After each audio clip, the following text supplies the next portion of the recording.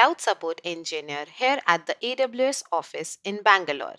Today, I'm going to tell you why, after shutting down an Amazon Elastic Compute Cloud instance, another instance of the same type automatically launched, and show you how to stop new instances from relaunching. Let's get started. Some services allow you to automatically launch instances to replace terminated instances. This is usually done to improve the fault tolerance of an application. For example, autoscaling groups can be configured to launch an instance to replace an instance that is undergoing maintenance. AWS Elastic Beanstalk environments usually include autoscaling groups by default. You can prevent an instance from relaunching by deleting the autoscaling group or by terminating the Elastic Beanstalk environment. Let's first go through the steps to delete an autoscaling group. First, open the AWS Management Console, then navigate to the Amazon Elastic Compute Cloud console. Be sure that you're in the right region. If not, choose the correct region from the navigation bar at the top of the screen. Amazon EC2 resources are region specific. Choose Running Instances to view the EC2 instances in the selected region. I have an instance running here. Let's terminate this instance. Select the instance, go to Actions, Instance State, choose Terminate, and choose Yes Terminate. As you can see, the instance state is now changed to terminated.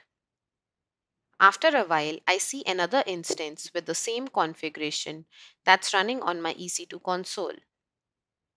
To find the cause, choose Autoscaling Groups in the left navigation pane and open it in a new window. To confirm which autoscaling group is causing the relaunch, select the autoscaling group, go to Activity History tab in the navigation pane at the bottom of the screen, and verify the instance ID of the instance recently launched. To prevent an autoscaling group from relaunching the instance, select the autoscaling group, choose Actions, Delete, confirm by choosing Yes Delete. After the autoscaling group is deleted, go back to the EC2 Instances tab. You can now see that the instance has been terminated and no new instance is launched. If that didn't work, terminate the Elastic Beanstalk environment if that is causing the instance relaunch. From the AWS Management Console, navigate to the Elastic Beanstalk console, and then in the Regions list, select your AWS region. In the navigation pane, choose Environments, and then choose the name of your environment from the list. If you have many environments, use the search bar to filter the environment list. Choose Environment Actions and then choose Terminate Environment. Enter the name of the environment to confirm the termination, and then choose Terminate.